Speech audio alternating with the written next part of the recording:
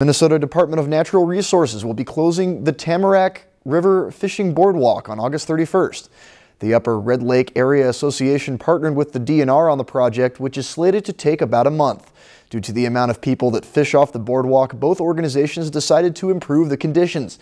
The existing structure has been there for 13 years, so they plan on replacing that boardwalk and adding a footbridge. So we're going to redesign it actually in more of the format of more like a sidewalk. It's going to be concrete. Hopefully it'll last a lot longer this time, and it's going to be real nice when it's done. Thompson says that the improvements will make the area safer and comply with the Americans with Disabilities Act. It'll just be, more solid and more safely designed. There will be a railing now.